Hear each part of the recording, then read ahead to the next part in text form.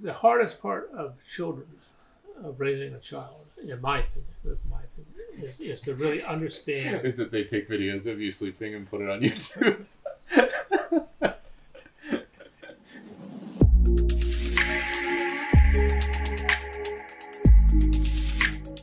Today is the 100th episode of the Ken's Nearest Neighbors podcast. I wanted to do something special for this monumental occasion. So taking a page out of Lex Friedman's book, I brought my dad, Art Jee, in for an interview. This might sound like a weird choice since he's an oral surgeon and he has very little to do directly with data and the data domain. But honestly, this conversation was one of the most meaningful ones that I've had in my entire life. I was able to learn about my family history and take dedicated time to document the experiences that shaped who my dad is and his relationship with me. I don't think I've ever had quite as much of an appreciation for his life, his work, and his individual philosophy as I do now. For those tuning in, I hope this is a window into how our parents and our loved ones view our work, our happiness, and our decisions.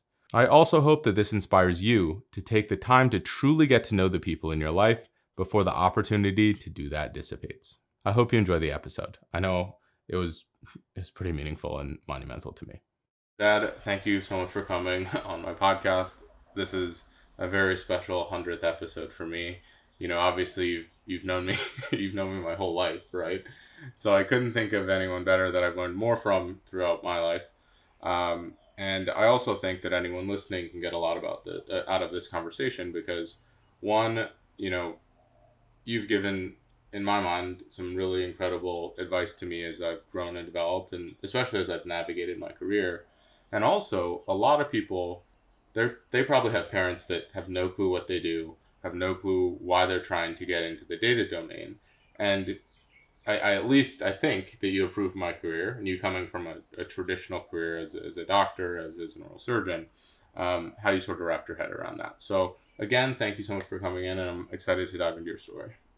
Well, I'm actually very honored. This is kind of a unique experience. And the fact is, this is an epic episode of your podcast at this time. So I'm truly honored. So this is something I was looking forward to when you made a comment to me about it. So I said, yeah, I'd love to. So yeah, I'm more than happy to join your podcast.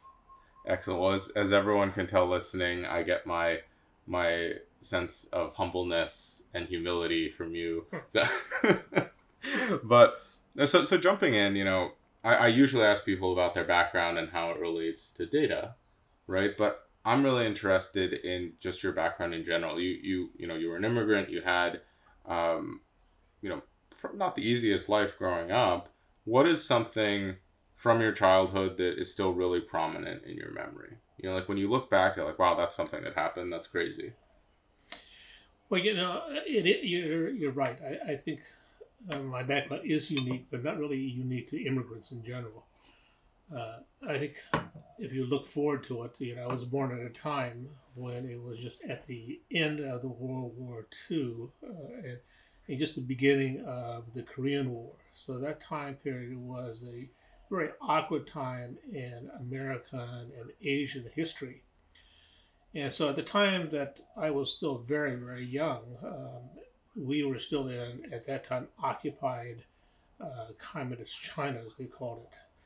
Now, people don't realize that in the 1949-1950 era, that China was not totally, shall we say, completely occupied by Mao Zedong and the communists. There were segments within China, and China is a huge country in landmass larger than the United States. So you can imagine there are areas of pockets.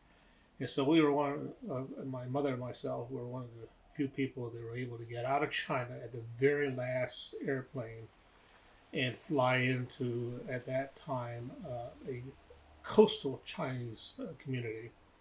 And then we were able to navigate from that coastal area with boats at night into Hong Kong. Now, I was very young, so I don't have a lot of memory of that. But what I do have memory of it is the rushing and being on time, and I got to be there at time. And I think that concept has always instilled in me that always be on time, be early if you can, just from that kind of a setting in my background. Once I was in Hong Kong, then we lived there with some relatives. And you know, I think I explained to you once before, is that your grandfather, my father, was a U.S. citizen, a Chinese person who was actually born in Hawaii, and I'll go to that story a little later, and therefore became a Chinese citizen, a U.S. citizen, and he had been, believe it or not, placed into the military, and once they had solicited him into the military because of his U.S. citizenship, he came to the United States. And so my mother and I were alone in China. I then migrated, as I just said, to Hong Kong. And from there, we were trying to make our way to Hawaii. And then obviously from Hawaii, which is a territory, not a state at that time, and then meet my father in the United States, where he was a physician in the U.S. Army. And so that early childhood kind of instilled in me some real ideas of, I guess, timing. And then once I reached Hawaii, I have vivid memories of being on a boat and looking out and seeing nothing. Just forever. Just absolutely nothing. And once we were in Hawaii, unfortunately, my mom, being the wife of a U.S. citizen, was able to go to the United States. But the immigration laws, especially for Chinese, were so strict that they would not allow me to go into the United States because I was, quote unquote, a non-citizen. And we are in a time of that beginning Korean War, and the anti-Asian sentiment was huge. So with that in mind, I was able to then at least stay in Hawaii, and I had relatives there. And so I stayed there by myself for many years. My mother was finally able to go to Hawaii. She left me with a relative, and from there she went to Hawaii to greet and have a reunion with my father then.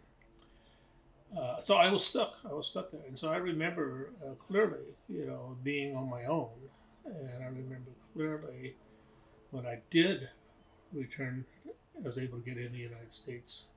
That first meeting with at that time, my dad. And then, of course, they had my siblings that I didn't know about. I knew of them, but I obviously had not met them. So those are my memories that I have of early childhood as far as growing up. And I think the lesson learned is not only being on time, the lesson learned of being independent on my own, self-reliant. And so those are really kind of the key points that I've taken away. Rather than it being a negative, I use it as a positive in my life as I move forward. It's really cool. I apologize for the airplane noise here. It's a little unavoidable. But, I think that those are really important lessons that you've instilled in me. From a very early age, you've preached to me that, working for yourself or having control over your own destiny is something that is a really powerful thing. You never want your life to be controlled by someone else. And you clearly felt that when you were a child because, you're escaping an oppressive government. You're being taken all over the place, and there are things like the law of the country with immigration that are out of your control and unbelievably frustrating. So it's kind of cool for me to see, like, okay, this is what shaped, some of the thought process behind my dad, and like why he thinks in this certain way, or why that was such a core value to you as you were growing up, or even as you've like maintained as a tenet going forward. So you're in Hawaii for some time. How did you eventually move to the continental United States, right? Or like the mainland, as we call it here? So it's a very interesting story, and in fact it could be well documented. But what had happened is, I had mentioned before that my father, your grandfather, was a physician in the U.S. Army. And at that time, as a physician, he had gone to medical school in China. And then he, in order to come to the United States, he actually did a residency in the United States. And my father, who was very enterprising and in his own way very bright about doing things, looked at an area of medicine that he could practice that there weren't that many specialists in, and therefore he would be unique. And it ended up being, of course, he chose pulmonary medicine. So pulmonary medicine is diseases of the lung. And at that time, there were just not many pulmonologists at all. People were internists, people were cardiologists, orthopedic surgeons, but pulmonologists were just not unusual at that time. So he went into pulmonary medicine, and they assigned him to go to Colorado, at Colorado Springs, the U.S. Army base there. And when he was there, of course, because of Colorado, it's well known that the atmosphere there and the environment was better for respiratory diseases. And when he was there, he happened to have many patients that were well-known soldiers as well as statesmen and legislators. And he met a Senator, William Morton. And Senator Morton was from Kentucky. And Senator Morton had a respiratory disease of COPD. So at that time, he treated Senator Morton, and he really appreciated my dad's treatment. And subsequently, the Secretary of State likewise had a disorder with severe asthma. And it was adult onset asthma, which is unusual. And somehow or another, they collaborated, and they found out about my being in China, in Hawaii. And because of my Chinese birth, I was unable to come to the United States, to the mainland. And they actually instituted a bill in Congress, a special privilege bill that was added to a war reparations bill. And that allowed for me to enter China under special conditions and getting special citizenship. So that's how I got to the United States. I mean, it's very interesting how that occurred. But yes, that's how I came here to the United States. And that bill was initiated in '61. Right in the 60s, it was initiated. Oh, so there you have it. My dad, Art Jee, part of U.S. history. That's correct. It actually, if you look it up, it's actually in the congressional records in the Library of Congress. That's really cool. And so, you get home, you see your parents after quite some time.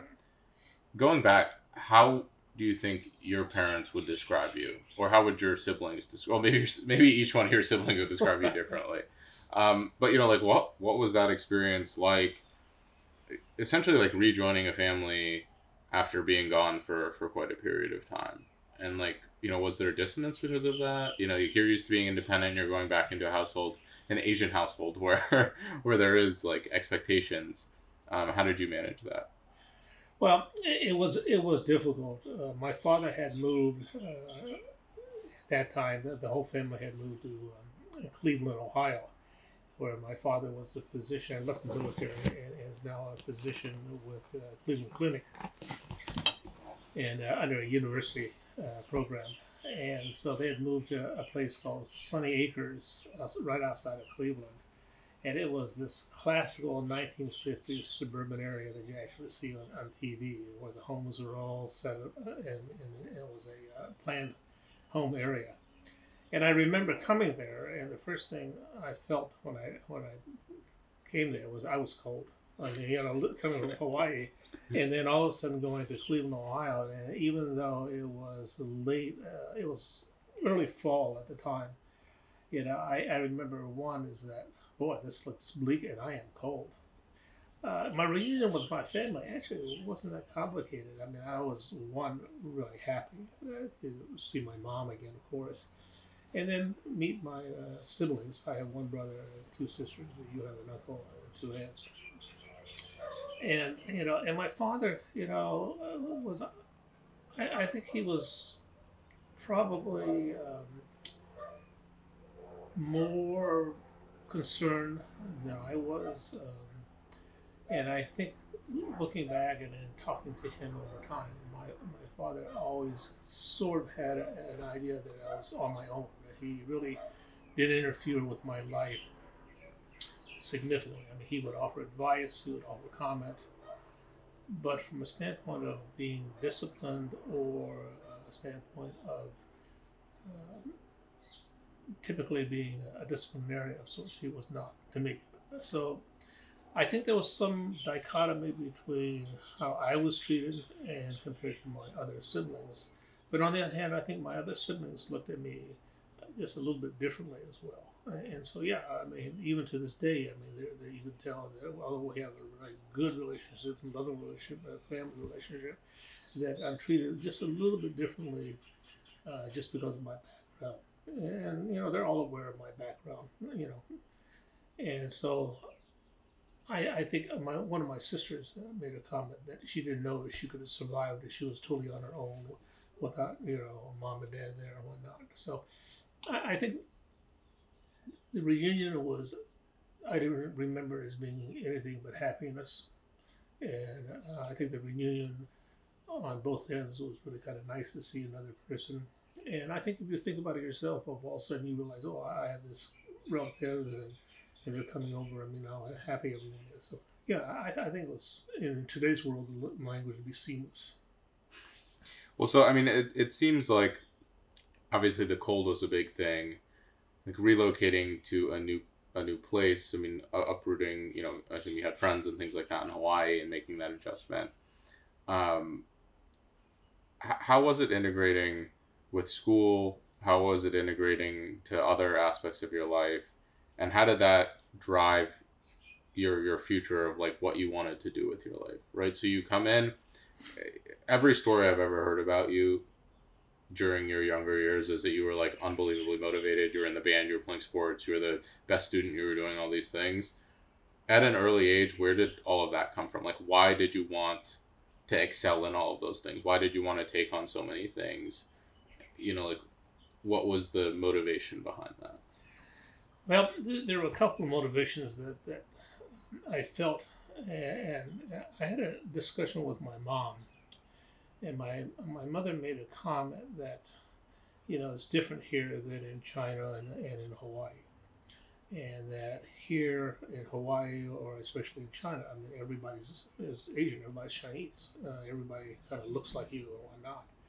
And in Cleveland, Ohio, I went to a high school. And that high school was not a large high school. I mean, certainly in that area. And I was literally the only other Asian there. And I realized that everyone sort of looked at me a little differently. And so, I took on the thought that, I would try to integrate myself to be like everyone else. And my mother made a comment, and that, what, you're never going to be like everyone else because you don't look like everyone else. And so you have to make your own way. And I thought about that, and it clearly occurred to me that to make your own way, you have to establish yourself. And to establish yourself, then you have to be as good as everyone else and even better. And I learned that lesson really early in life. And so I was motivated to do well, and I was motivated to excel, and I was motivated to do the best I could do. And I learned very quickly that, if you are at the top of whatever pyramid you want to go to, then people respect you more, they look at you more equally, and they look at you from the standpoint of being inclusive. And I think that's key to part of my entire outlook and philosophy is that if you do well and excel well. And then, of course, now as an adult, you look at it and you say, you know what, that internalizes as well. And therefore, that internalization allows you to have a certain amount of pride, a certain amount of self-confidence. And if you will, it allows you to have, a whole identity of yourself. And so the issues of your differences really don't matter. So I think all those areas of being where you are one of many that looked like the same, had the same concept, same culture, because Hawaiian culture is roughly a lot Asian culture that's mixed in with American culture. And when you come, obviously, to the United States, and you go into the Midwest, like Cleveland, Ohio, that culture changes dramatically. And, in order to navigate those types of different types of cultures, you have to be able to have a certain amount of self-confidence to do that. And that self-confidence emanates, and other people are aware of that. And so that allows you to be your own self. It's really interesting that you had that experience at that age. I mean, I felt like in a lot of ways, in a very strange way, I felt something very similar, right? Going to high school, going to middle school, whatever it might be, once people start to identify, like, oh, this person looks different or whatever it might be, I mean, like, weird things start to happen, right? So it wasn't that I was the only Asian person, right? I mean, there's plenty of Asian people, there's plenty of Chinese people I went to high school with. My upbringing is very diverse, but the thing is, I'm like half Chinese. I'm not totally Chinese, and the Chinese kids, I didn't speak Chinese, like I didn't fit in with them. Same with the white kids, is that, or any other group, is that I'm not completely them, or I'm not necessarily affiliated with them. And so I found myself very much like you were the only Asian person. I feel like a lot of the time I was the only person that fit in with my specific subset, right? And to me, I think that was really, it was scary because I felt alone a lot, but at the same time, it was unbelievably liberating to say, hey, I can define my own category. I can, like, establish my own identity. I don't have to fall into any of these neat groups. And that's helped me be significantly more entrepreneurial. It's helped me think about a lot of the situations that I run into. Is I don't have to think about it like XYZ person or this other person.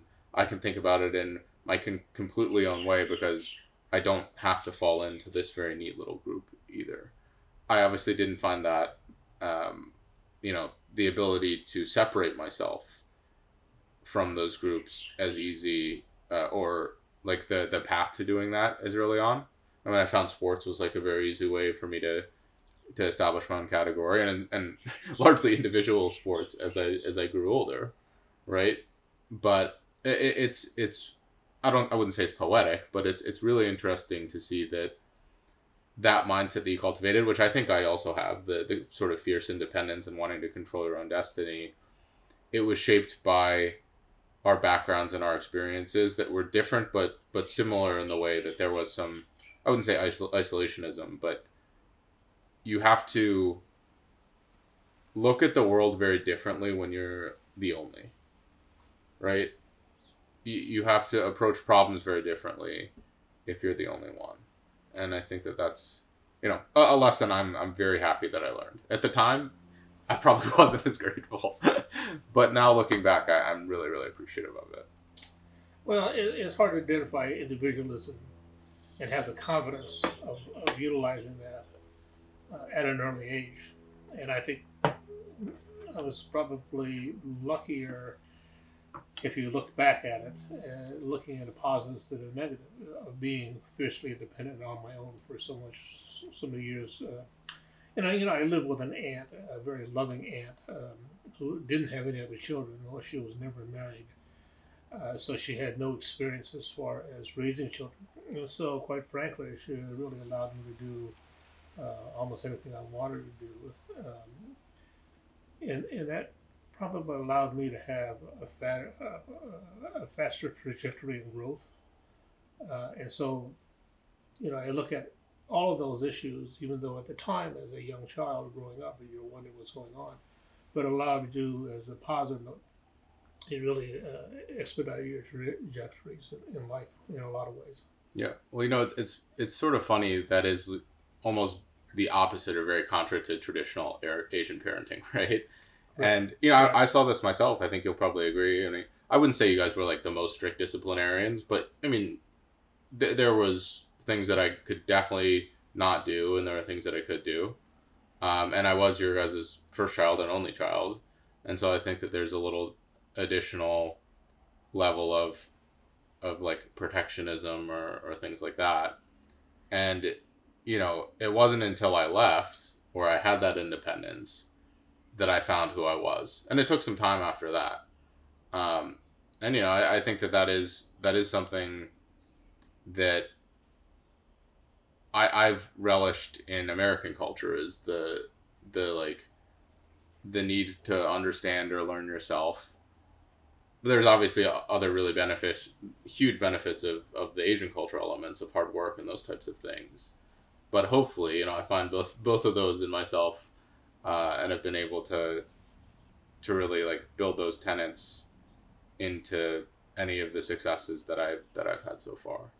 I think one of the other issues too that I bring up is that I think my whole tenet on education really comes from my parents. My mother actually graduated from college in a social degree. Obviously, my father, I mentioned, was a physician. And so their belief was that education was the leveler. Education was the leveler in everything. And that education is something that could never be taken away from you. And education, in fact, would allow you to succeed in all sorts of areas. And I think that were my thoughts about being academically strong. And to this day, as you all know, I mean, my main tenet in life is being, educationally strong and knowledgeable. It comes from them, and that resource allowed me to do that area. And luckily, I was fairly athletic, so I have an athletic background. I mean, I loved sports, and so I was able to succeed fairly well in both areas, academically and in athletics. So I think I was able to pick up pearls of wisdom all the way through, and so people will walk and ask me your mentors and whatnot. I mean, you have so many mentors that allow you these pearls as you move forward. And as long as you're willing to accept what people are telling you and then try it in your own mind or try it to see if it works for you or not. I think that those are key elements in success in life. I mean, that is something that in your younger years, maybe not as much as you've gotten older, that I've always admired about you is your willingness to experiment and try and learn about what you like and what you don't like. I think that that's something that, you encouraged me to do. I played so many sports that I did not want to play growing up. I went to all these different, classes and these types of things that I didn't enjoy, but I wouldn't have known that I didn't enjoy them unless I tried them, right? I don't think we left too many things on the table where it's like, hey, I didn't at least try and experiment with this. And there are a lot of those things that I did try eventually really did like. I mean, that has been something that, that I had to pick up. I mean, as a kid, I can't think of too many things that I just like wanted to go out and try, right? I needed to get that little kickstart.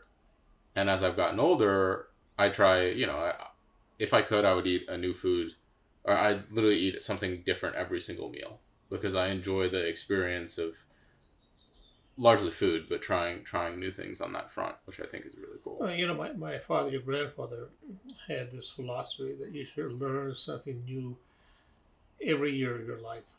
And it could be anything, but you learn something new, whether it's a language, whether it was juggling, whether it was a new talent, but something that's absolutely new to you every year of your life.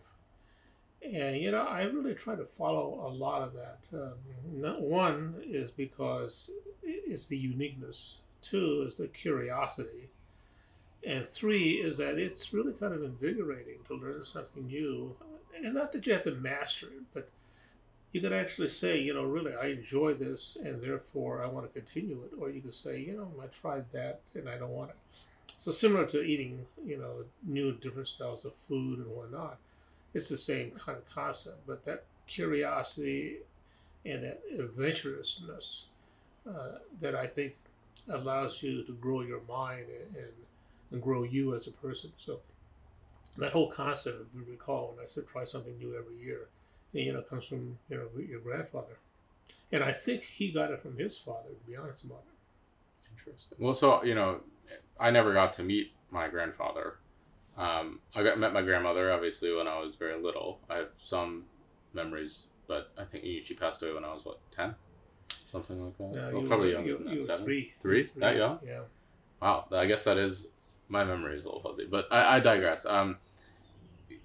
Tell me about my grandparents. Like, how do you remember them? Without going into too much depth, but Well, I think when you look at your grandmother, she was fiercely loyal, loving, caring. It was amazing because she grew up in a home that was a well-to-do. Her father, her great-grandfather, was a physician.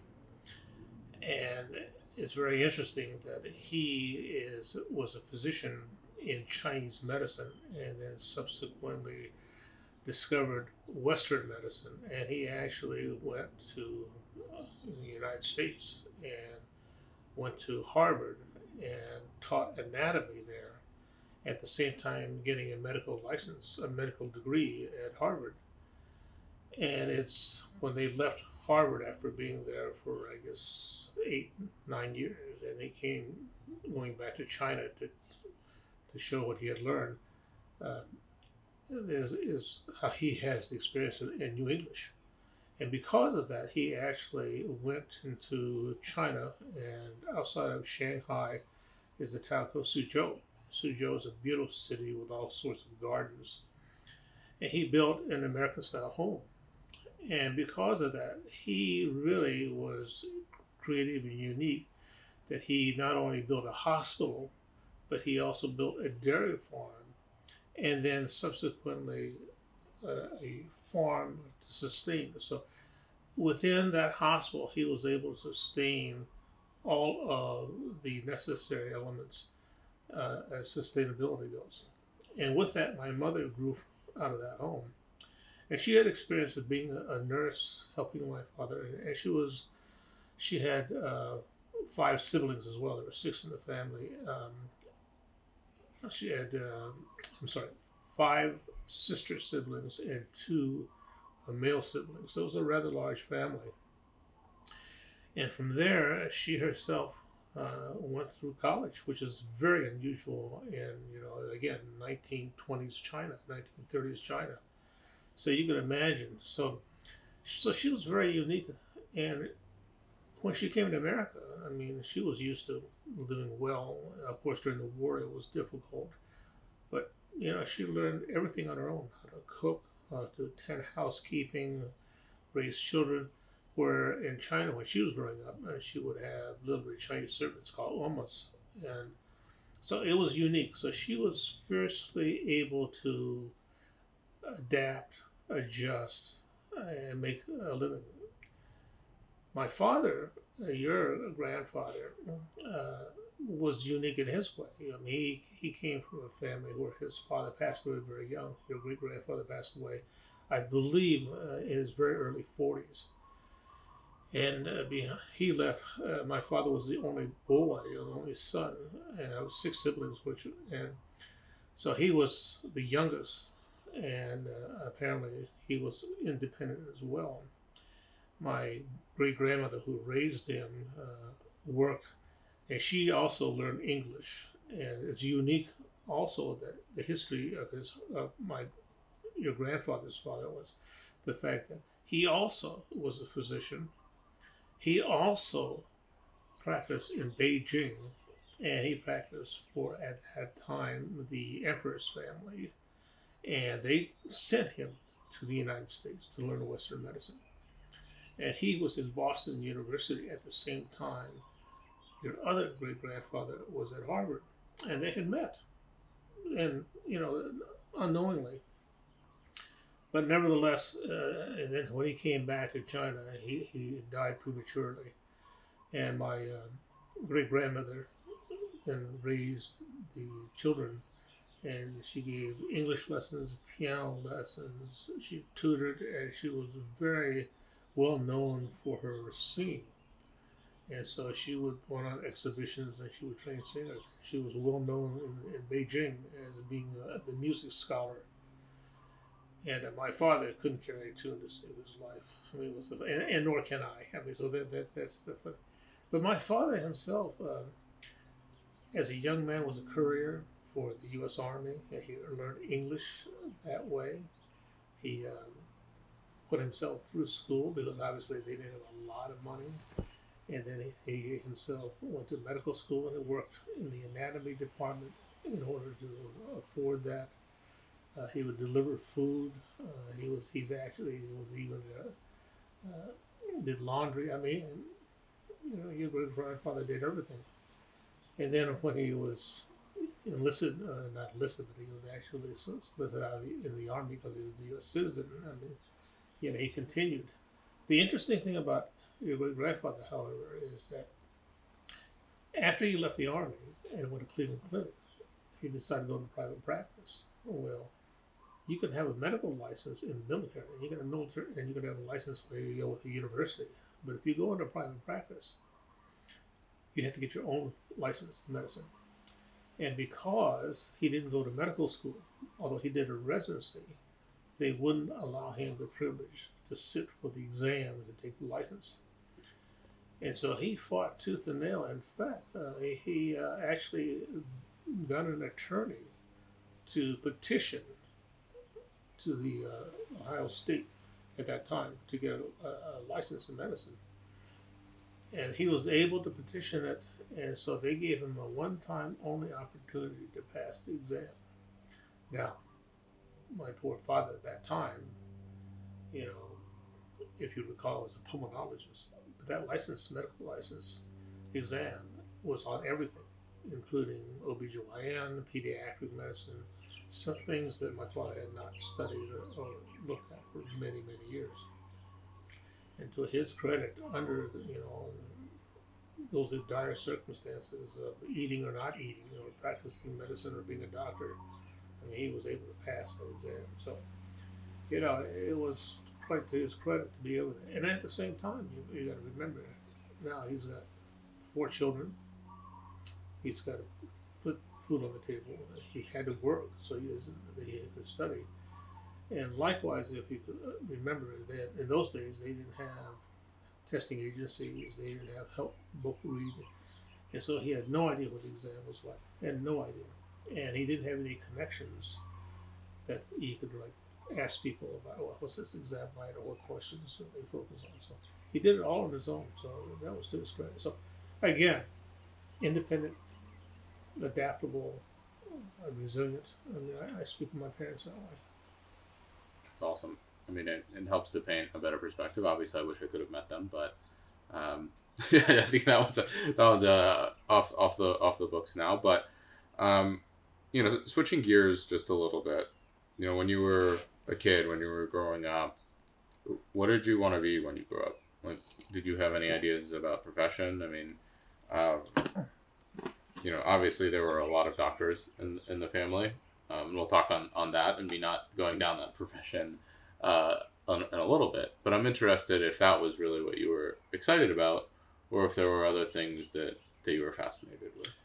From the time I was 8 years old until I was, say, 16, 17, I wanted to be a catcher with the New York Yankees. That was it. That was my sole goal in life, is I wanted to be a catcher for the New York Yankees. And I worked fiercely at it too. I mean, you know, obviously, you know, there were in those days, size didn't matter as much. I mean, in today's world of baseball and whatnot, you know, athleticism, you know, if you're not 6 foot tall and weighing at least 185, 190, in those days, I mean, you could be a very agile. You got the weight down. I know, I got the weight down, but in those days, so you know, it wasn't out of the realm, and I worked fiercely at you know, switch hitting, batting right and left, so that I could be versatile. But yeah, that was my goal from about 8 until 16, 17. And what happened at 16, 17? You know, I actually got interested in engineering. I had read several books. You know, one of the criteria, you know, and I digress, but one of the criteria, my mother had always wanted us in the summertime. We had actually moved from Cleveland now, and my father was in private practice, and we had moved into Southern Ohio, right outside of Cincinnati, and my dad had a private practice. And in the summers, there was no such thing as real summer school then. And so my mother had said that everyone really needs to keep up with education by reading. And so one of the things I decided I wanted to do was I wanted to read the entire Encyclopedia Britannica over the course of, you know, a couple of summers. And I got involved with engineering. I fell in love with Michelangelo, Leonardo da Vinci, and those drawings. I mean, I got fascinated by them. And so I decided I would go to engineering. And so I just kind of moved in that direction of engineering. And so when I went to college, I mean, I applied to college for engineering. And that's what I really thought in my mind that I really wanted to do. So I moved in that direction. How did your parents feel about you looking into studying engineering compared to medicine? Well, there was never ever any real pressure about going into medicine. I think my mom and dad felt that medicine was an honorable and a profession that that you would do something good for. And I think my father made a comment to me, and I think I make the same comment to you, is that as long as you do something in your life that is to the welfare of people, is for the best interest, and you enjoy it. I mean, you have to go into a profession and passionate, and they believe that, and I believe it. You got to have passion. You could do anything you want to do, and if you have passion for it, then that's good for you. You go into a profession and you have no passion, then you really shouldn't belong there. So if you decided like you wanted to go into medicine because of me, for example, and that wasn't your passion, then I would tell you, don't do it. If you don't go into a profession that you love, that you enjoy going to do every day, and you feel like you're doing good in it, then you should pick something else. And to their credit, that was exactly, my father would love to have me go into medicine. In fact, one of the things we'll talk about later is the fact that, if I'd gone into medicine, he and my uncle at the time, my mother's brother, who's also a physician, they would have loved for me to go and practice with them. Okay, but they really didn't pressure me per se, but they clearly would said, if you go into medicine, you're going to practice with us. So it was a different type of subtle type of pressure, but it wasn't specifically about being a doctor. So, I mean, you're starting in engineering. How do you end up in medicine, actually? So I got accepted at a couple of engineering schools. And obviously one of the big concerns about was, at that time, is the cost. And so I got a small scholarship in Ohio, because we lived in Ohio. And so I went to Case Institute of Engineering, and it's combined with the other college called Delbert College of Men, and it's a combination of Case Western Reserve. So why didn't you go to Harvard? You had legacy. I'm realizing now that I also have legacy. Well, one is I didn't get accepted to Harvard. I applied to Harvard. I didn't with legacy? Yeah, with legacy, but it wasn't legacy because someone had attended it. It was someone who had actually taught. Graduated. So different. So it's a little different from that standpoint too.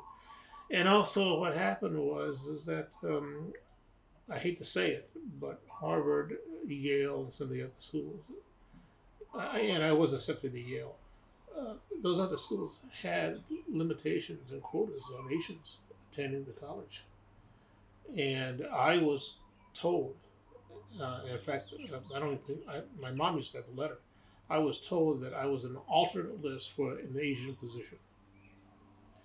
So, in other words, if one of the Asians dropped out, I would be on the alternate list to go there to Harvard. Which, fair or not fair, that's the way it was. You're talking about the late 60s, 70s, but that's the way it is. And so, no, I didn't go to Harvard, and I didn't go to Yale because I got no scholarship, and the cost was astronomical for my parents.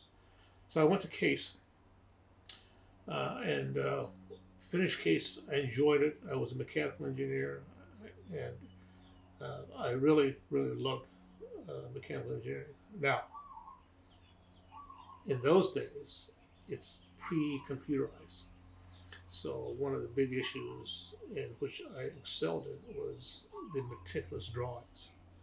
And those meticulous drawings, took hours and weeks to do. I mean, and it was something that I enjoyed. And then you'd have this beautiful draft drawing of a building, a bridge, or whatever you wanted to create. And I loved that. Unfortunately, is that when I graduated and looked for a job in mechanical engineering, there were no jobs. There were draftsmen's positions. And I couldn't afford to go out and open a shop myself. So that summer, I mean, I'm really kind of desperate. And obviously I know my mom and dad can't afford to keep me around. And my college roommate, a guy by the name of Roman Ringel, who was really great guy, funny and great. But anyway, he was going to dental school, and his father was a dentist in Cleveland, outside of Cleveland. And he says, "Go to dental school with me." And I said, "Roman, I said, he said, no." I says, "You got the grades, you got everything you can do. Go ahead, and all you need is take organic chemistry. You can take it this summer." So he says, "Apply and take the exam." So I said, "No, fine, I'll take the exam, and we'll see what happens." And after that, it was history. I went to dental school. I got accepted to several dental schools. University of Louisville accepted me, and it gave me almost not quite a full scholarship. I said, "Wow, I mean, what's better than this?" So I went to dental school. Well, it's funny. So, for those listening, I've seen some of your drawings from dental school of your notes, and like they should be in a museum somewhere. I mean, you really carried that over, but they sound so different, right? Engineering and dentistry. But the part you loved about the engineering probably was the drawings. That's something you had passion for, working with your hands. Dental school, surgery, like the form of medicine that you do, you're working with your hands all the time. And I think it's really interesting to see that those two really far disciplines have that thing in common that you really enjoyed. And I've seen you work, I've seen you talk, and you clearly have a passion for what you do now, which I think is pretty incredible. Well, it's interesting you brought that up, because what happens is I went to dental school. Once I got into dental school, after the first 2 years of dental school, I said, "Why am I here? Because I don't enjoy this." And then my third year, I was speaking to my father, and I was explaining to him, and he said, "Well, switch over to med school." He said, "Got the grades to go to medical school." And so I actually went over to the medical school and talked to them about switching over. But before that decision occurred, I took a rotation in oral surgery. And all of a sudden, I said, "Whoa, this is really interesting. I mean, this is really unique." And the area of oral surgery, which is unique that people don't appreciate, is that most the populace looks at oral surgeons as, "Oh, you're a dentist, you take out teeth, you take out wisdom teeth." Well, that's true for a office-based practice. But the other side of oral surgery, which is called oral maxillofacial surgery, is actually reconstructing your entire face. And that is after trauma, post-cancer surgeries. And also, you talk about craniofacial, deformities. And that whole area became now all of a sudden a very interesting area, because it took all of my mechanical engineering background to now go forward with reconstructing a face. So you could take a face, and you can imagine in today's world, a person in a motorcycle, and this is an actual case, was riding, doing weaving back and forth, slides on the gravel, bike gives away, and his face smashes into a sign, and then every bone in their face is broken and smashed in. They're still alive, their brain is intact, but every bone in their face, so not only the cheekbones, well, the eye orbits, obviously their nose and the whole jaw is just smashed flat.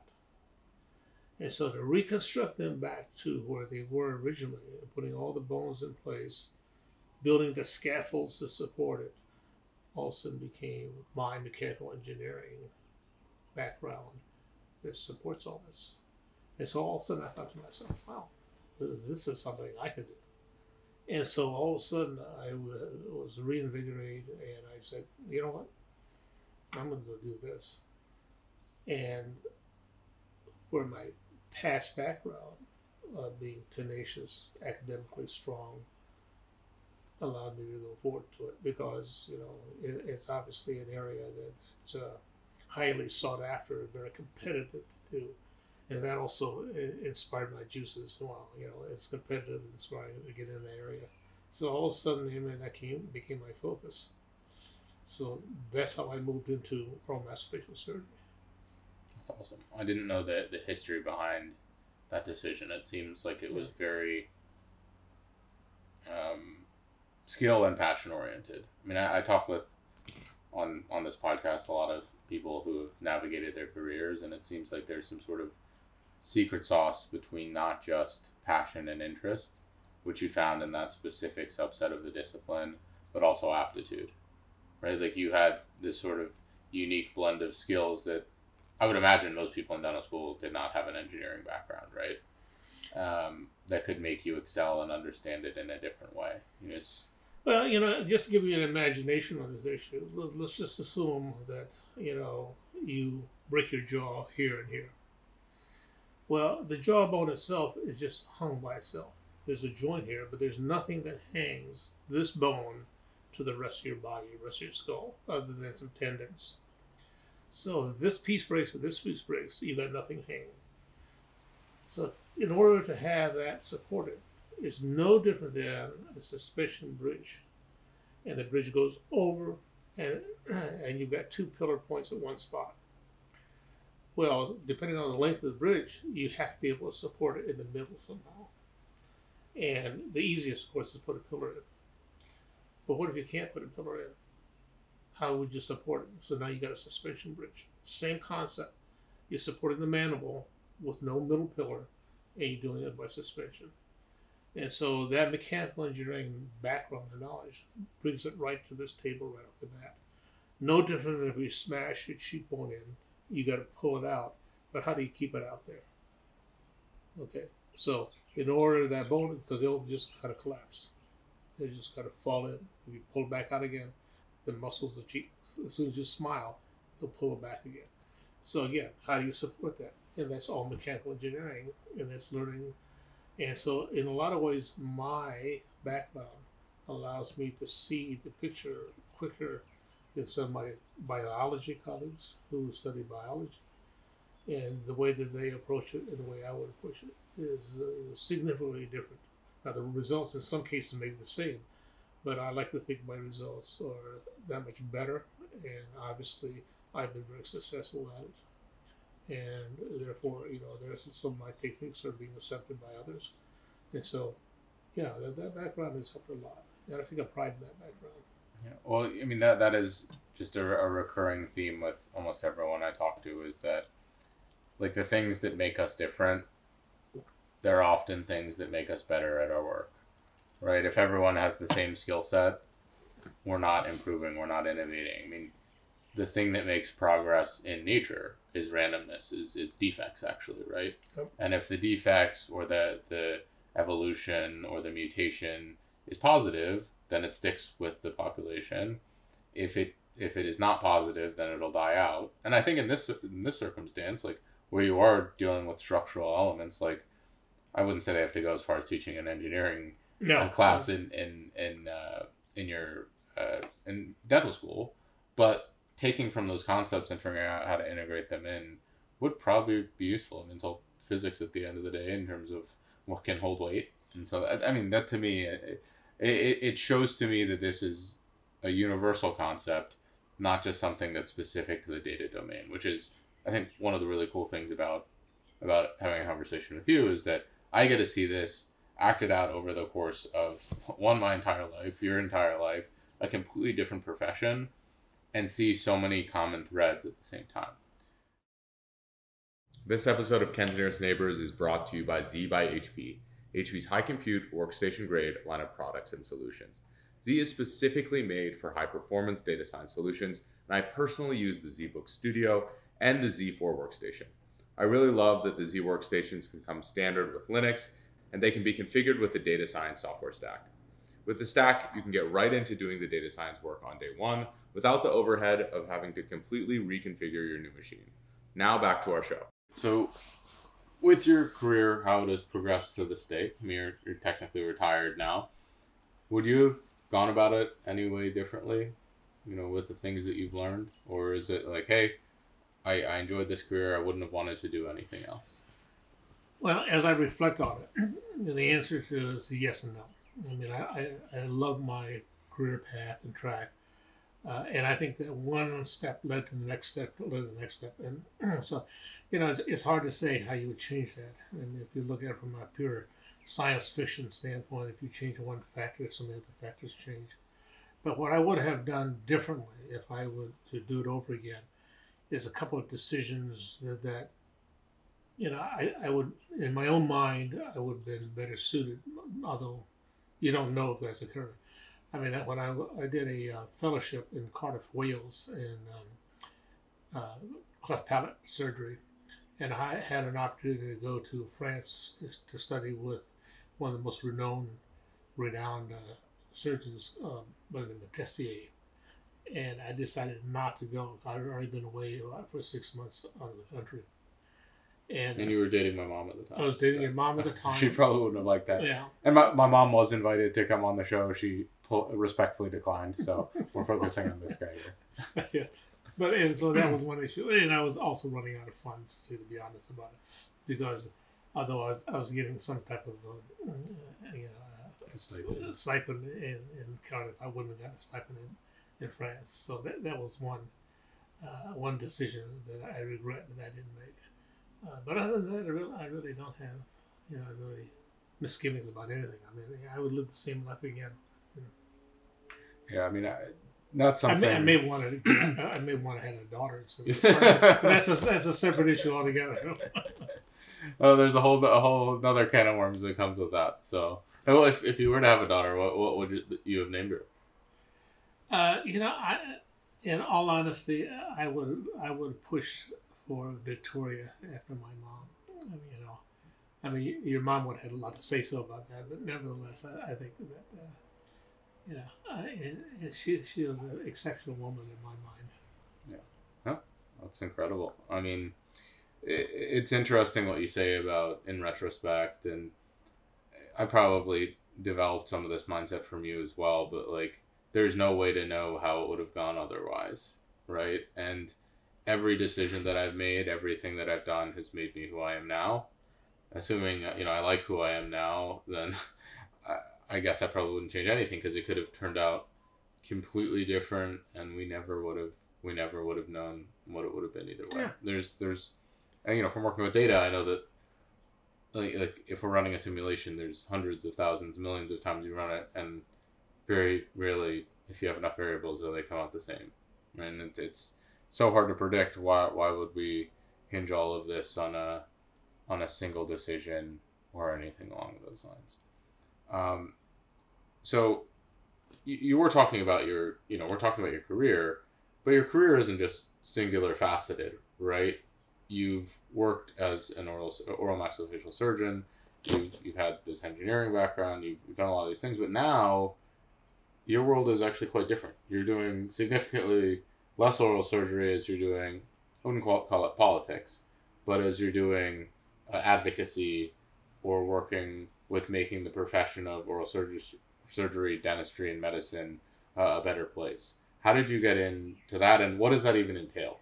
I'm being intentionally vague about it, so you can explain it because I could not explain it very well.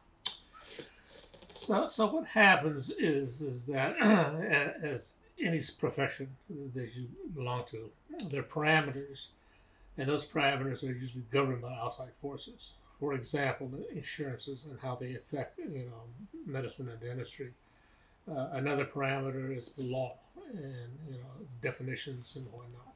How do we regulate dentistry and regulations and all those issues, and so they come to play. So the first area that you look at as an oral maxillofacial surgeon is the fact that how do you judge criteria and background? I mean, are all oral maxillofacial surgeons equal? And so you take a person in today's world, you could do a 4-year residency and maintain a single degree. In my day, you would do a 6-year residency and you would go to medical school. And then you could either get a medical degree or not, depending upon what you want to do. And then in today's world, again, you could do a 6-year residency and get a medical degree if you choose to go ahead. So you also have a medical degree? So I did not have a medical degree. I went to medical school. Okay. So I took the opt not to get the medical degree at that time. And again, the question is, well, are you happy with that? Or well, number one is the medical degree makes no difference in my scope of practice. However, it makes a huge difference in malpractice insurance. So if I practice under my dental degree, then my malpractice insurance is about 50% less than if I practice with a medical degree as well. So there's a lot of time factors and economic factors in my day in practice. But those concepts of how you regulate equality are usually done by the professional organization.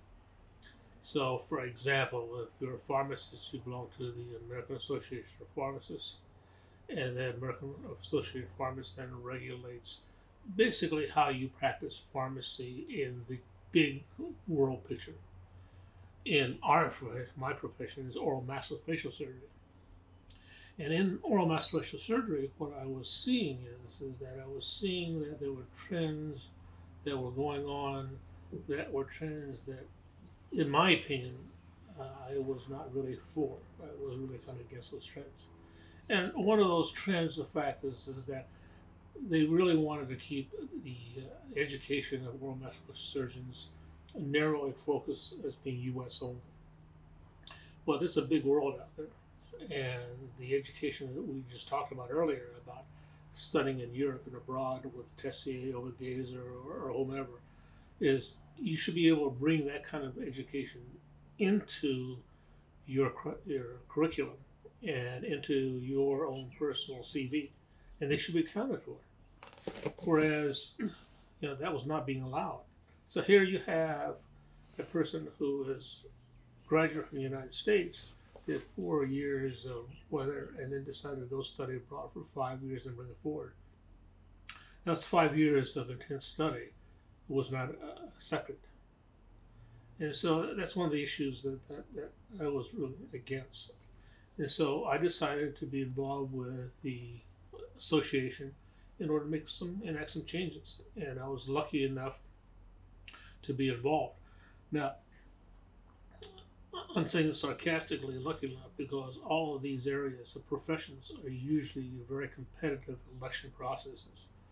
So you need to not only be a representative of your state, which means that you have to join your state society and be elected by all your peers in your state society to represent them in a national society.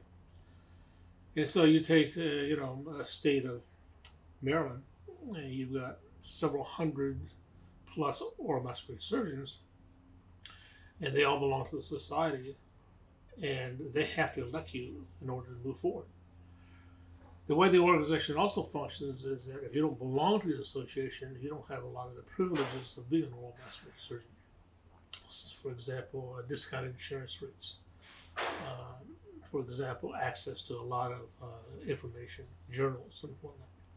So it's critical that almost every professional belongs to an association, and that association dictates. And so that's why I got involved. I got involved because I wanted to see if I could make a change.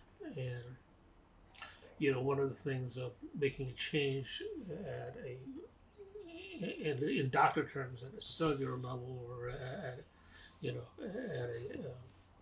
different levels. So yeah, I think one of the positive things I think is I make changes individually to patients I treat. But I was thinking, why not try to make a change at a different level, and as an organizational structure? That's why, at a macro level. So that's why I went into that area. And so I was lucky enough to not only get elected from my state, but eventually become president of the entire organization, the National Organization of Oral Maxillofacial Surgeons. And with that, I guess I became well known enough and respected and whatnot that I was also involved with the international organization. And with that, I broadened out. Not only now are we looking at an association level, but what about that regulatory level? And I was asked to be on the board, state dental board, and so that's elected by your peers, but appointed by the governor. And so I was lucky enough to be appointed by the governor at that time, and therefore I got into regulation as well. Because of my background now having knowledge in regulation and having association level knowledge, I also, in part of my background, you probably may not remember, but I was also vice chairman of the Department of Oral Maxillofacial Surgery at Washington Hospital Center. And so I was for almost 10 years not only in private practice, but I was also directly involved with education of residents, teaching residents, full-time residents at the time, and doing those cases as well. And so, with that in mind, I was appointed to be on the Commission of Dental Accreditation. The Commission of Dental Accreditation, which is called CODA, CODA, actually governs, regulates, and accredits all the dental schools in the United States, all of the residency programs, all the hygiene, assisting, and nursing programs. And so I was able to then determine accreditation issues. And so just recently, I've been asked if I wanted to participate as one of the on the board of JACO, which is the Joint Commissions on Hospital Accreditation. So there's a bunch of these issues that I'm involved with now that has nothing to do with quote unquote clinical oral surgery or medicine. Also because of my background in medicine, and also because of going to medical school, even though I don't have the actual medical degree license, I'm also a liaison to the medical board as well. And so I'm able to then cross over a bunch of different issues. Another part of oral maxillofacial surgery, which a lot of people don't realize, is that you have to have significant training equivalent to an anesthesiologist.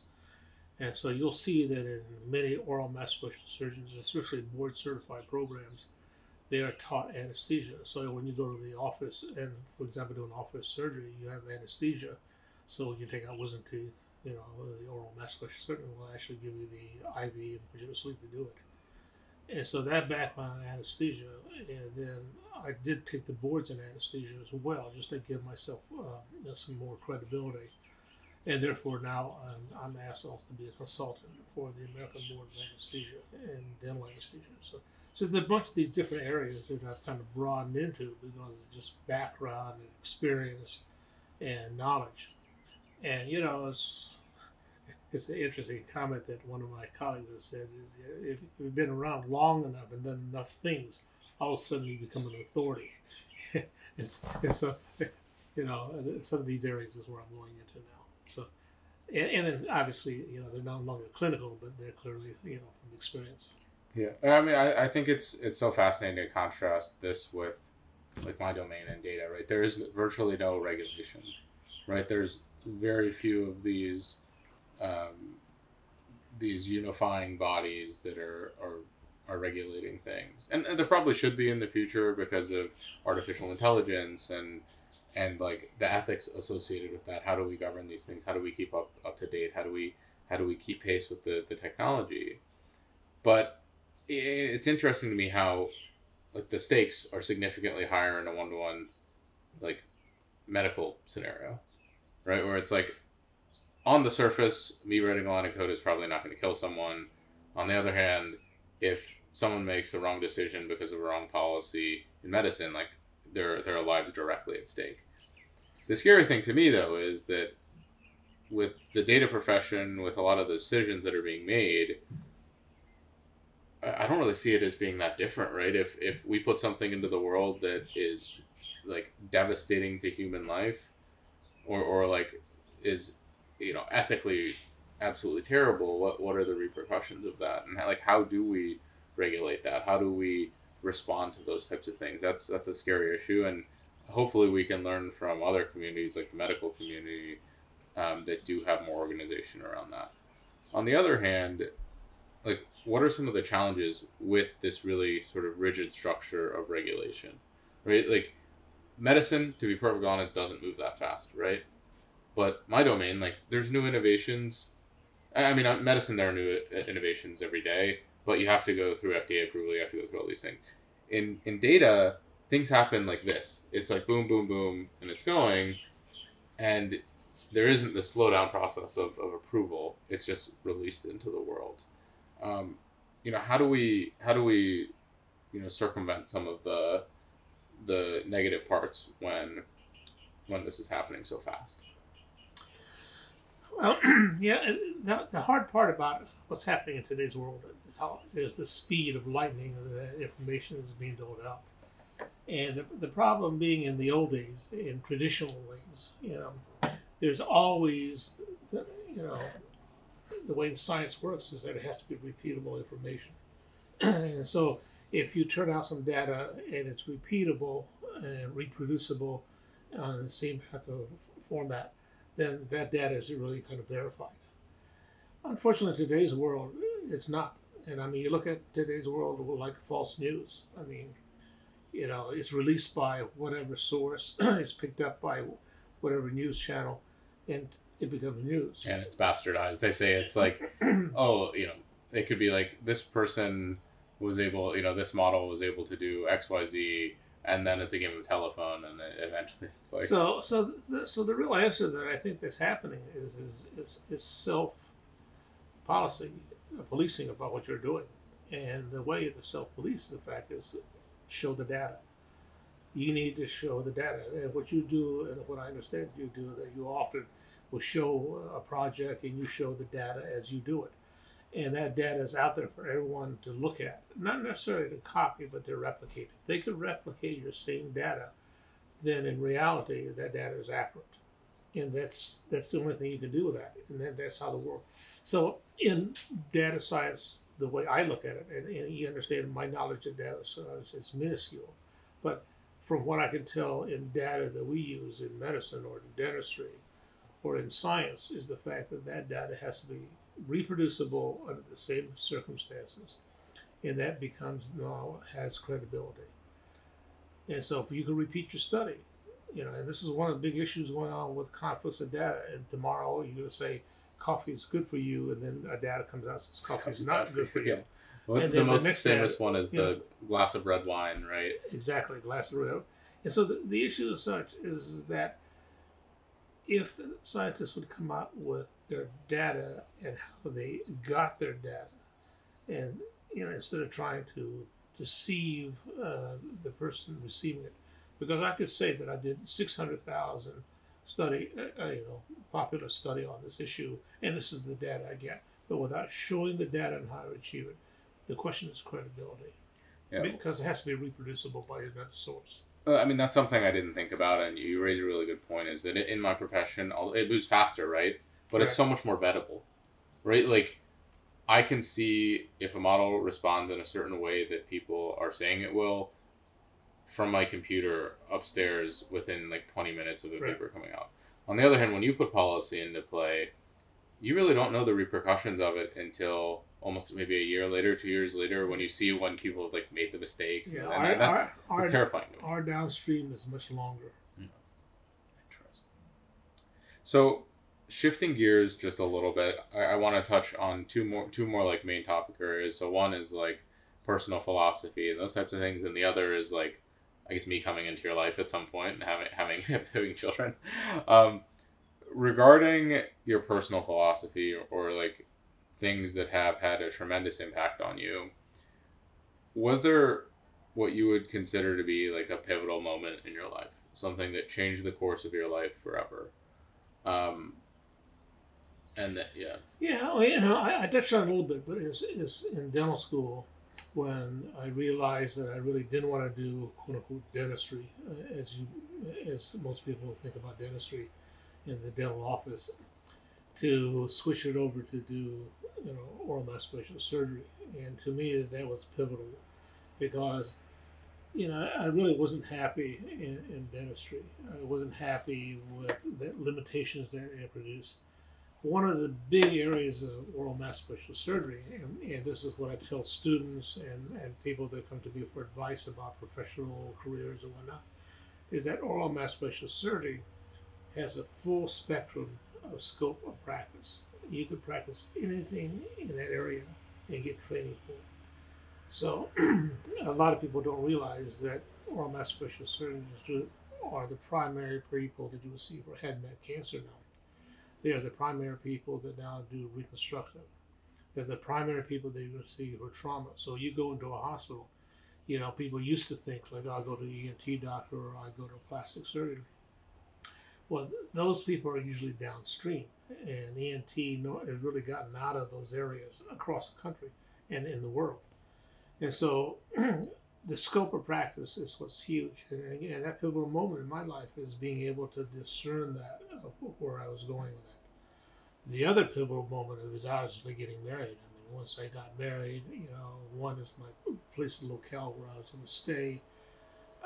In some respects, the decisions are no longer my decisions, which I was fiercely dependent on, but now is learning how to adapt, making decisions with another person, and what's best for us versus best for me.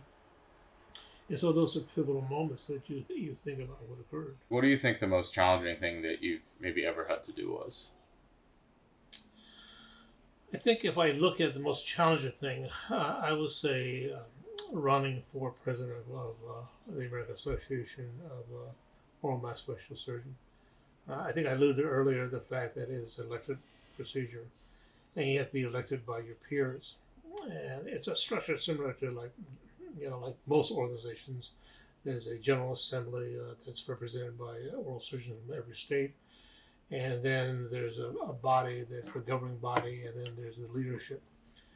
And the assembly is who votes for you. And the makeup of the assembly is usually about a little over 100 people. And they come from all diverse backgrounds and communities of practice in oral maxillary surgery. Uniquely, however, again, this body is mainly all male Caucasians. There may be one or two that are women, and during my time on the assembly, when I belonged, I was the only Asian at all, let alone only Chinese. When I ran for the organization president, there was one other Asian from California, and there were three women who were actually in the General Assembly. But in order to garner votes, it's a political campaign, and that's why you bring up the politics. I mean, I literally had to go to every state organization, meet with their quote-unquote membership, and then subsequently elicit their representative vote for me. And every state is different. One state would have the state organization tell the representative who to vote for. In other cases, the representative would vote for whomever they wanted, regardless of what the state wanted. And so you really had to navigate, the situation from state to state. And, there are some states like California that obviously there are a lot of Asians, or even like Florida. But you go to a state like Arkansas or even in Alabama, there are not that many Asians there. And they're not used to an Asian being a quote-unquote a leader. And unfortunately, one of the stigmas or stigmatas that occur that most Asians are leaders in academics, leaders that are educators. But you don't see any Asians that are particularly leaders of an organization, president of an organization. And you do see some that occur, but usually those are not because they're elected positions, but usually they are hierarchical. So in other words, once you become secretary, you automatically become, vice president, president. And so you'll see some Asians or minorities be involved. But when it comes down to actual elections of this type, it's very difficult. It required politics, it required being able to go out and meet and greet. And it clearly required me to really kind of go outside of my normal comfort zone, which is to go to just a meeting where you know no one and then immediately try to win over the crowd. I think that I'm very good at one-on-one. I think small groups is easy to speak to. But when you start talking in a state assembly of 200 or 300 or 400 oral surgeons and try to sway them at that time with literally 10 minutes or 15 minutes of time they give you, that's a little bit different. And so that's something I had to learn how to adapt, learn how to speak in front of an audience of that type. So it's not an organized, it's all extemporaneous, and often there'll be rapid fire questions. And, if you know the personality and not being in medicine or, personalities as such as that, various type of personalities in order to be an oral maxillary surgeon, you have to have a very aggressive personality, a really independent personality. And so you're dealing with a lot of people that are just like yourself. So that becomes a little bit more complicated. So that was one of the greatest challenges I had. Is that something also you're probably one of the things you're most proud of is being able to go through and I mean even if you didn't win, you did win, but just going through that process of getting out of your comfort zone, like I think if you're talking about pride, that probably ranks 4 or 5 in my pride. I think if you're talking about personal pride, obviously having you as a son, it'll be my personal. Stop crying, so I don't get 2 years from now. Okay, but my professional pride, to be honest about it, now that I'm retired, is the fact that I've practiced 40 plus years, and I've had no iatrogenic morbidities, mortalities. In other words, I have not, to my best knowledge, and over thousands of medical reviews, have not had any type of issue where I was the cause of greater pain or discomfort or death of a patient. And if you talk about office space, at the minimum, let's say 8 to 10 surgeries a day, and if you're talking, and you're looking at the neighborhood of 8 to 10 surgeries, is 40 patients a week. You're looking at 200 patients with a month. Over time of a year, you're looking at about 4,000 patients over the course. It's like 50-some thousand patients. And then you add to the fact that, 100, 150 major surgeries a year over the last 40 years. And not to have harmed everyone, but believe that you've done professional good for every one of them. That's the greatest professional pride you got. That's incredible. I think my last question regarding personal personal perspective is related to fear. Is there anything you're afraid of? Yeah, I think the fear that's carried me the most is not being prepared enough. I mean, I think you know me well enough that I'm meticulous in detail to make sure that I understand what's going on, understand the circumstances, never to underestimate the set of circumstances. I'd rather overestimate it. But the key element to anything, whether it is business, whether it's profession, raising a family, or whatever, is not being prepared. And to me, that's my big fear in life, is not being prepared well enough. So, I mean, if you're talking about fear, that's the fear I have. So how do you get past that? Because I think that in anything, every single thing that we could do, we could always be more prepared, right? How do you know when to switch it off and just go and do it versus to stop preparing? When do you know it's enough? So I think that, again, you know me very well. I mean, I'm a real organizer. And so to me is that once, whatever project, whatever set of circumstances, whatever survey comes up, is that I have 0 time that I start time, and I have a 0 time end time. And with that, I spend probably the first 20% of the time organizing what I want to prepare with. I also have a mid-prepared state to see where I am, a status check, and see what else needs to be done. And then I have a final check. And, I'm rigid. I am absolutely rigid on those issues. And, that's the best you can do. That's the best you can call it at that time. That doesn't mean that something new comes up and all of a sudden, you get delve in. I mean, there's no question that occurs. But the point being is being rigid in structure and rigid in your organization and really following your game plan rigidly, and allow for adaptability toward the end. And so, there's no way to really know that you've totally prepared, but, without that organizational structure in the game plan, I mean, you can't do it haphazardly because then you will forget something. It's interesting. I think I wouldn't say we diverge in philosophy related to this, but to me, preparing for individual tasks isn't as important as preparing for the broader task, right? Let's say I'm giving a speech, and I think it's important for me to prepare for that speech, but the life preparation I've done to know that I'm a good speaker is what I feel is the most important. It's I've had these experiences. I know that if something doesn't quite go to plan, I'll still be fine. I'll be comfortable.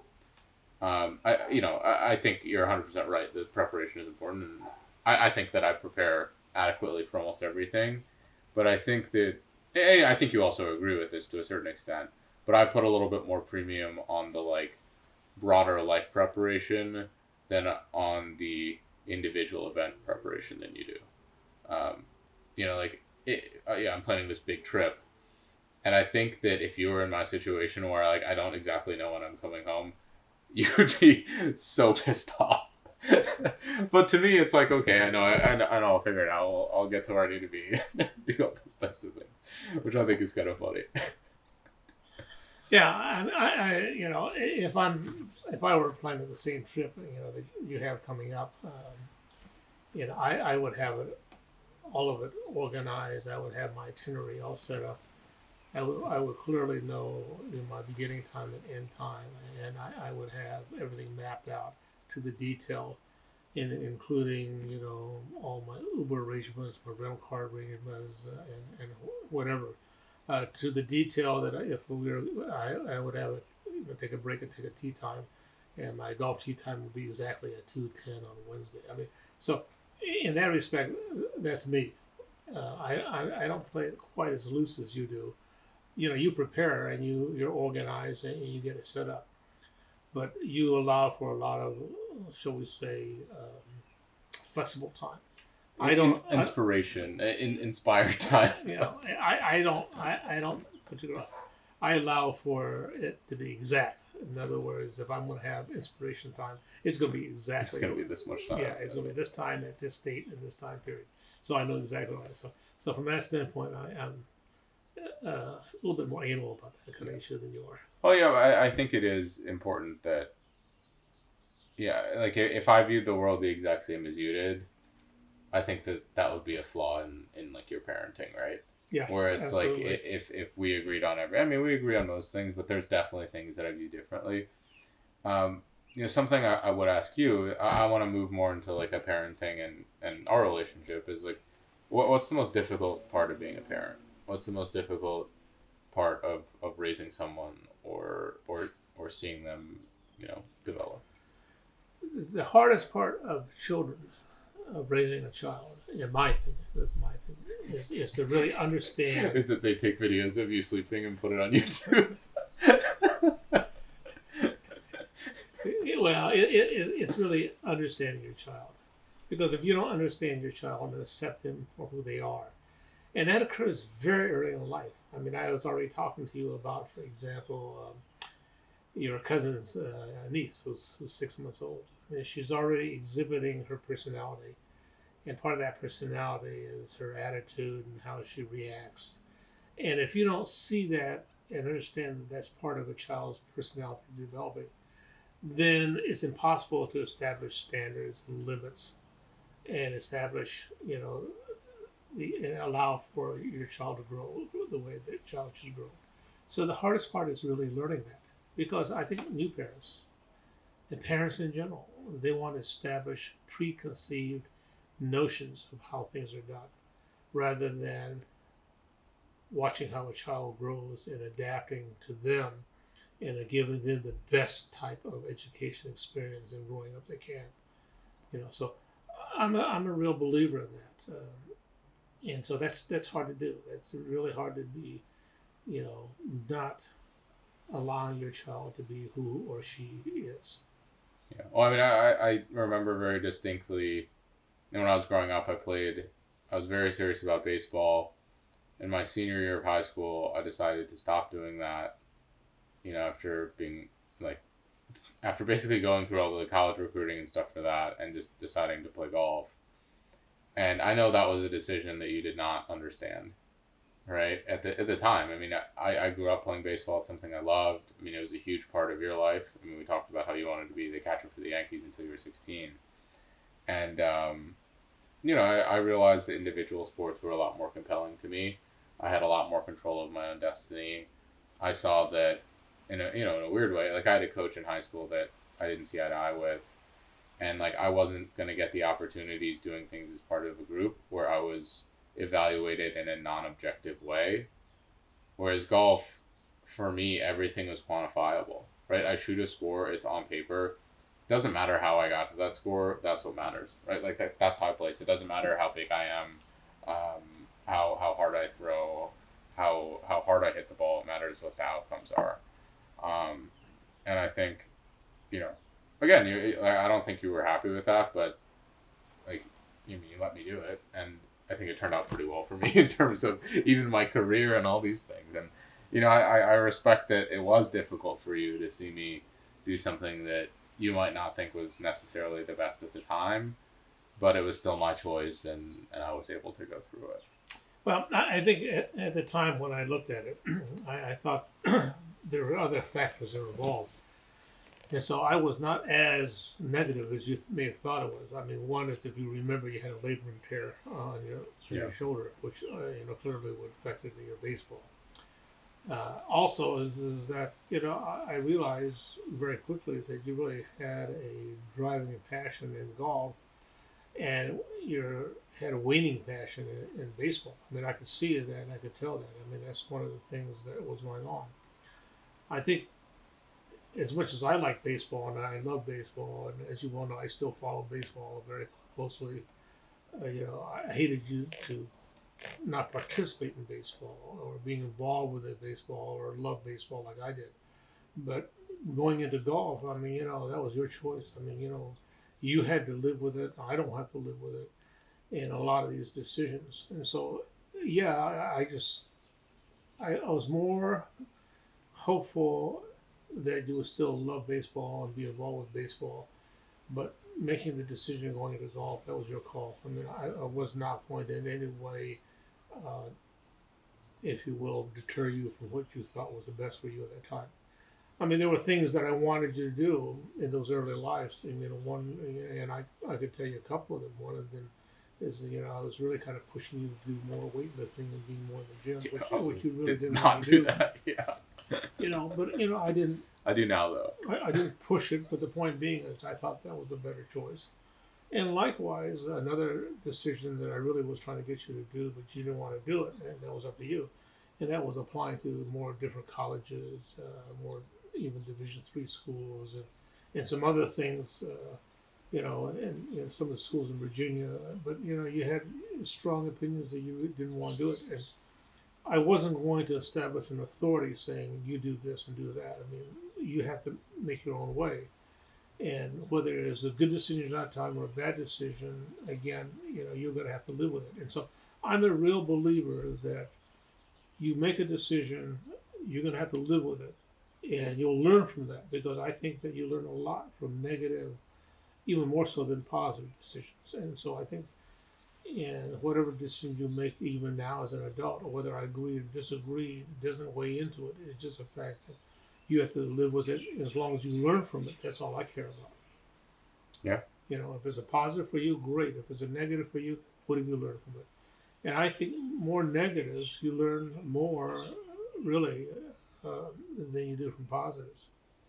So, that's where I am with those issues. I tend to agree with that. I mean, I think, I just had a jiu-jitsu tournament this past weekend, and it did not go as I would have liked in terms of my outcomes. I won one match and I lost 2 matches. And I learned so much more from losing matches than I would have if I had just won. It would have been like a good outcome experience, but a bad learning experience. And I evaluate almost everything by 2 criteria. Like, was the outcome what I wanted? And was the learning, like, how much did I learn from it? And this, again, was like maybe a 1 or 2 on outcomes, but a 10 out of 10 on learning. And I don't think if it went better, the learning would have been as valuable to me. Make sure we're okay to 8 minutes. So something I'm always interested in is, like, what do you think about my career? Well, for sure, it's your career. I mean, that's up to you. You're the one that, again, just as we said before, you got to live it, you got to deal with it or not. As a traditionalist, I mean, I don't quite understand the career. I mean, I don't. I am, for, the older generation, I'm pretty current in a lot of the electronics and navigation. I mean, I don't speak the language, if you will. I mean, if you put in those terms, I mean, I can communicate, but I can't speak fluently. So, I understand a great deal of what's going on, but I really don't quite understand all of it, you know. But the area is that if you're passionate about it, an area that you feel comfortable, you feel successful about it, and you're enjoying it, then hey, go for it. I mean, that's all I can tell you. I do believe, and I've told you this before, that whatever career you choose, you want to maximize your education, maximize your credentials, you want to maximize your preparedness and organization, and that in no way can your credibility or your abilities ever be jeopardized because you don't have the right credentials or the right, amount of credibility, And so, you make the call, you live with it, and And you get all the perks. Perks is always good. I mean, I got nothing against perks, Yeah. Well, so what would you tell someone, maybe a fellow parent that doesn't understand what their kid is doing, what their kid is passionate about it? Like, how do you evaluate that or make that decision? I think so many parents care about their kids' success, and the reason why they push them into specific professions is because it's consistent. They want their kid to have as many opportunities as possible. I mean, from a pure entrepreneurial perspective, like, I think my profession is almost risk-free. Not completely risk-free. I think it's significantly less risky because I have so many options in how I can make money, in how I can grow. If I'm working for a company, or if I'm a doctor or something like that, say I'm a surgeon, I hurt my hand, my career in surgery is virtually over, right? If I am working in my line of work in a business, like, I get banned from YouTube, I still have all these other different things that I can do and have opportunities with. How do you view that? How do you describe that to someone where it's like, if your kid's happy, that's, that is kind of what's important.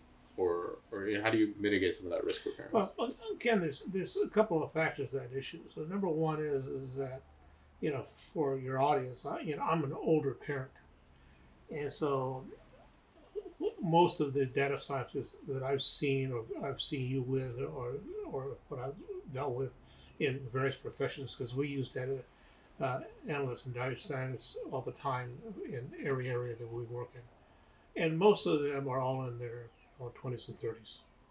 So those parents are usually now in their 50s and 60s, not quite as old as I am, and so they should be a little bit closer to this whole world of electronics and communications that are a little bit more than my generation. And so they should be a little bit more knowledgeable. And basically, what goes on now in today's world is such as that the world is not like it was 10 years ago. It was not like it was 20 years ago. Clearly, it's a different world 30 years ago. And it's in a different time zone, literally, 40, 50 years ago. And so what we thought was successful is no longer what's successful. And there are limitations to traditional professions. You take, for example, medicine. Medicine is totally limited by all the insurance that goes for it. And so medicine and the practice of medicine is got overlays of changes that occur and limitations and scope limitations. Law is the same thing. I mean, look at the number of lawyers that are out there and the type of law is being practiced. And, one of the big things they talk about is that there are more lawyers than there are anything else, more rats. I mean, I hate to say that, but that's literally what they're saying.